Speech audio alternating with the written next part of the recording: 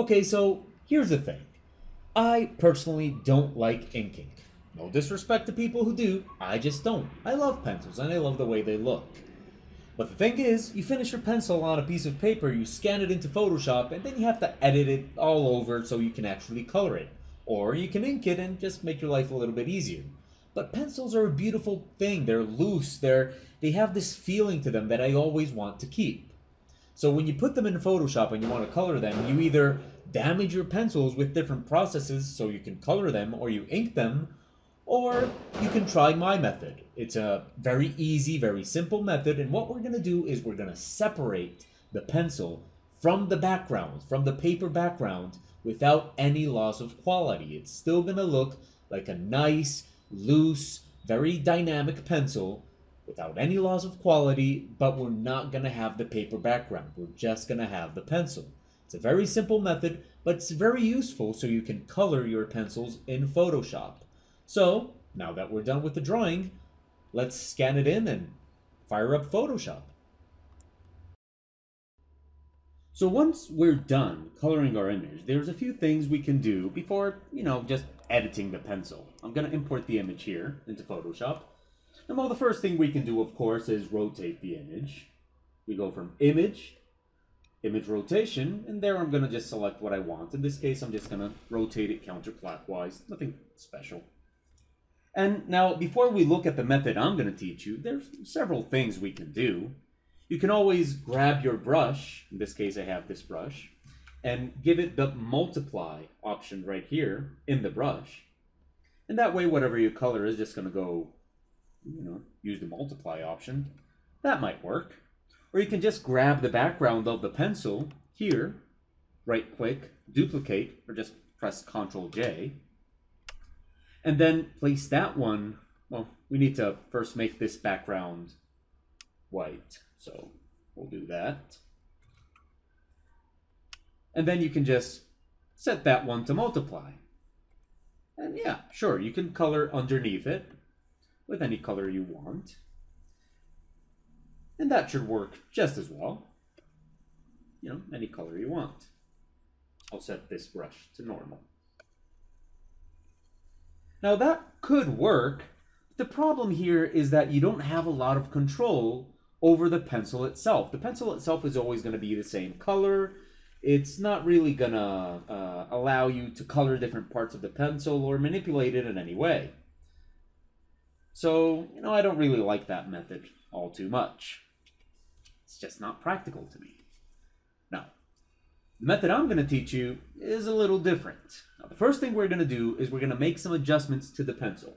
Now, this is not necessarily a part of the process. You can just leave the pencil as it is right here, but you might want to edit it a little bit. Maybe the pencil is a little bit too light. Maybe the pencil is a little bit too dark. Keep in mind, however, that if it's too light or too dark, you may end up not being able to adjust it, and maybe what you need to do is either improve your penciling methods or improve your scanning methods. But for now, we can just go with curves. So we're going to come to Image, Adjustments, Curves. Or you can just press, let me make that smaller. You can just press Ctrl plus M. There we go. So let's go and adjust the curves. Image, Adjustments, Curves. Oops, went with the wrong one. Image, Adjustments, Curves. Okay, here we go. So here from curves, we can make the dark parts darker and the light parts lighter. Now, if you start manipulating it too much and it just gets too messed up, you don't necessarily have to close the window and open it again. Here, where it says cancel, if you press Alt, the Alt key, it becomes a reset button. So you can just do that and start over again. A lot of times it might take more than one pass for you to reach exactly what you wanted. In this case, I want a strong pencil, and I think that's pretty much good. Okay, now having that, what we need to make sure is that this image has no color information. So we need to basically desaturate the image, eliminate all color information. Now we can do that by just going to Image, Adjustments, Desaturate. Or we can press Shift plus Control plus U, and that will desaturate the image. See here, Image, Adjustments, Desaturate, or that one.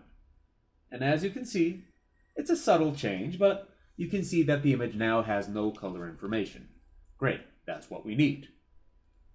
Now what we need to do is open channels. I have it open right here, but you can identify it by, you know, the little icon that looks kind of, okay, whatever it looks like. It's 3 circles there.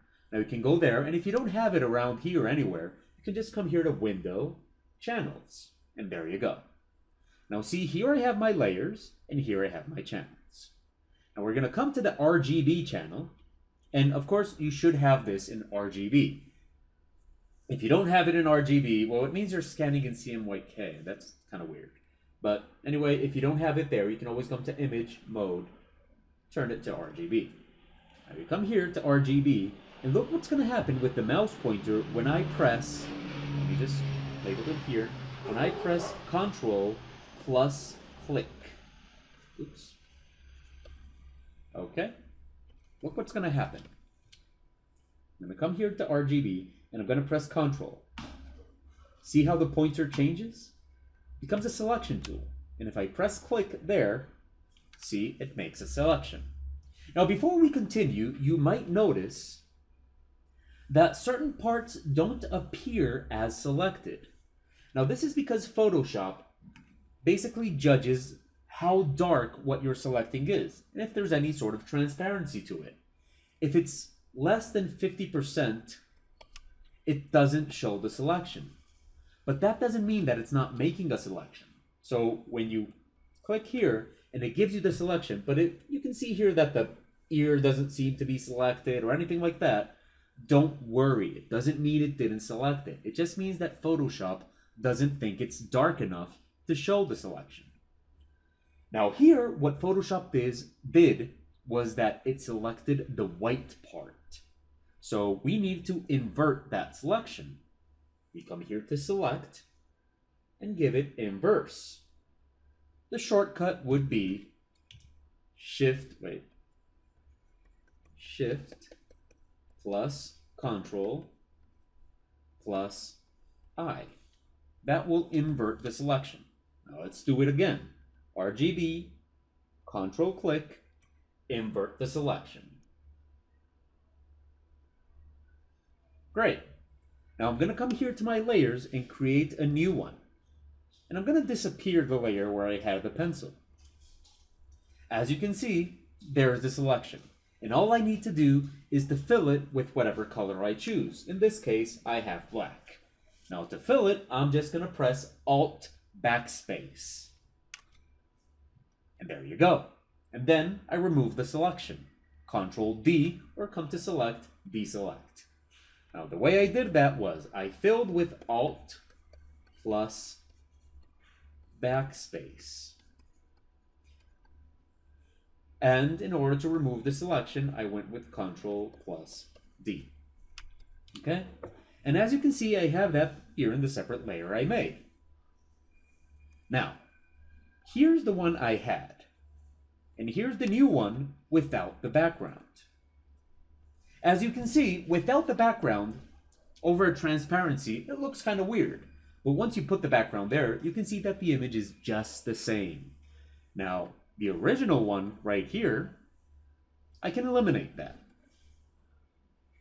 And leave just this one, which doesn't have a background. Now that's going to be useful in several ways. And one of the basic ways it's going to be useful, I can close channels here now, open my colors, is that I can just color underneath it with no problem. See? It has absolutely no white information. So I don't have to use multiply or anything like that. As you can see, the pencil layer, which I'm going to label, and that's actually a very good idea, let's label it correctly, has absolutely no multiply or anything like that. It's just, it's just the pencils on top of the colors. And as you can see, I can color it freely. But it has other advantages as well. One of them is that I can grab my pencil layer and now I can make it any color I want. Now, how do I do that? As you can see, I can edit the pencil layer and ruin it as much as I want. But I can come here to these options right on top of the layers and press this one, the one that looks like a square. This one is called Lock Transparent Pixels. Now what that one does is that it makes it so when I paint, only the pixels that have information are going to be affected. So in this case, I can grab any color I want, and with that, oops, sorry, I have an eraser tool. Okay, now I have my brush. And with that, it's only going to paint pixels that have information. That way, I can make my pencils any color I want. Very easily. I can variate colors, go from one color to another. And that way I'm no longer limited to having my pencils always be of a certain color or of a certain darkness or anything like that. No. I can make my background any color I want.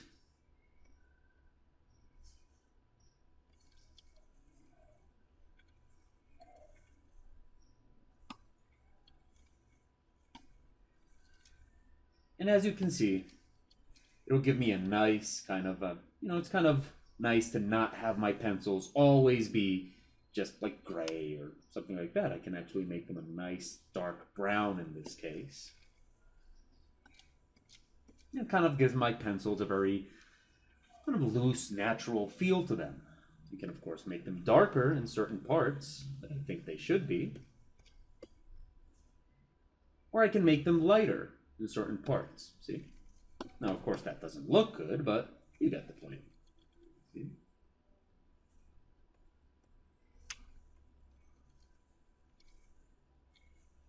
Go from one color to another. So it's going to give me a lot of control over what I can do with my pencils. And of course, I can always just come here and color underneath it all. See? I'm going to have a very nice, loose, scanned pencil that I can use in many ways. And hopefully it'll change a little bit the way you see the pencils that you scan. In this case, I'm going to just lower the opacity here. And I can start working with that right underneath the pencils. It's going to give me some very nice options. It's going to open a little bit the possibilities of what I can do actually with a pencil. See? And suddenly, a quickly scanned pencil can become a very nice image.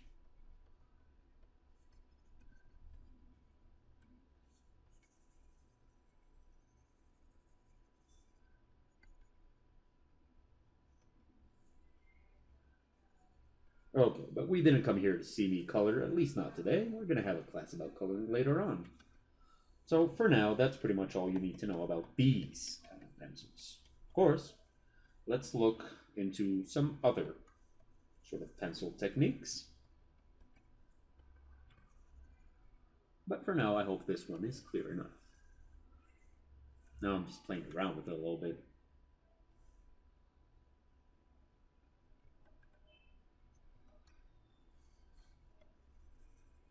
Kind of difficult to stop once you've gotten a little bit of momentum going.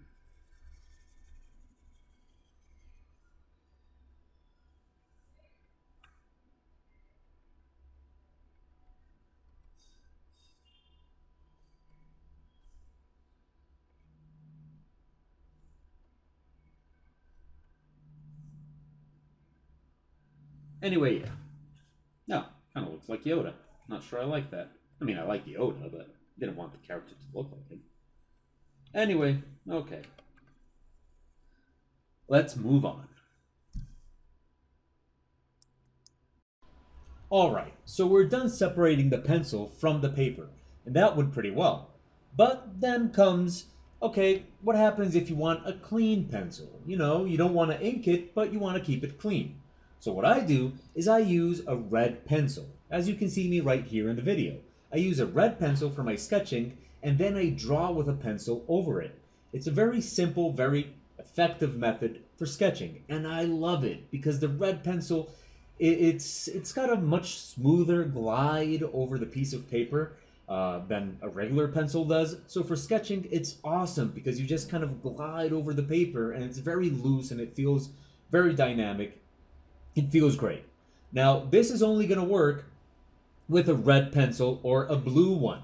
And depending on where you are, you can get actual pencils especially made for this at your local, I don't know, art supply store. Now, if you don't have one, or at least a good one like where I live, then you can just grab a red pencil. They sell these for all sorts of things. I think accountants use them for a bunch of stuff. These are very, very cheap, and they're awesome to sketch with. So, once we're done doing this, we can scan that into Photoshop, and I'll show you how to just get rid of that red pencil as if it were never there. Now, when we've got an image that we sketched out with a red pencil, the procedure becomes a little bit different, but from a certain point on, it becomes exactly the same. Now, here we have that image. We just imported it to Photoshop. And as you can see, it was done with a red pencil sketch underneath. Very useful, very practical, also very easy to get rid of. So what we need to do is very, very simple. All we got to do is we're going to open again channels. Again, if you don't have it there, you can just come to Window, Channels. And here's what we're going to do. Very simple. Just come to the red channel in this case. If you have a blue pencil, you go to the blue channel. Red channel, and we select it and see what happens to the red trace. It disappears. Now, of course, we can't use that just like that because we only have the red channel activated. And eventually, in order to keep on working with the image, we have to activate the RGB channel. And as you can see, the red comes back. So what we're going to do is, again, we're going to go to the red channel. And here's what we need to do. Just copy this onto your layers. So we can either just go Control A or select all, and we're going to copy by pressing Control C. And that's it. We activate all the channels again, remove the selection, come here to layers, and we press Control V. And there we go. We pasted it on top of the background that had the red. We can eliminate that, and now we have it without the red sketch, as if it never happened. And from here, all we have to do is edit again so we can separate the pencil from the background. And there you have it, a very simple method of separating pencils. I'm finishing the video with this sped up video of me coloring the goblin from the first part of the tutorial. I kind of wasn't happy with how it was going in that first part, so I decided to kind of finish it off, and I don't know, I kind of like the look on his face. Anyway, thank you for watching my video. Like I said at the beginning, I hope I'm getting better at making these. I tried a little bit, I tried some things different, of course, and I'm trying to make the videos a little bit shorter. Now, of course, if you like these and if you're learning from them, please don't forget to like, comment, subscribe, or any of that social stuff that you can do with YouTube videos. And if you want to support these tutorials and would like to help me continue making them, well, don't forget there's going to be a link to the Patreon that you can always check out. You can also check out my website, theministryofabnormality.com, where I do commission art, upload, my work and all that kind of stuff. Anyway, thank you for watching. I hope you learned something today, and feel free to ask any questions you might have in the comments. I'll try to get to them and answer them as soon as I can. I guess that's it for now. I don't really have much more to say. It's almost over. Yeah, it's pretty much over. Yeah. Okay, great. Thanks.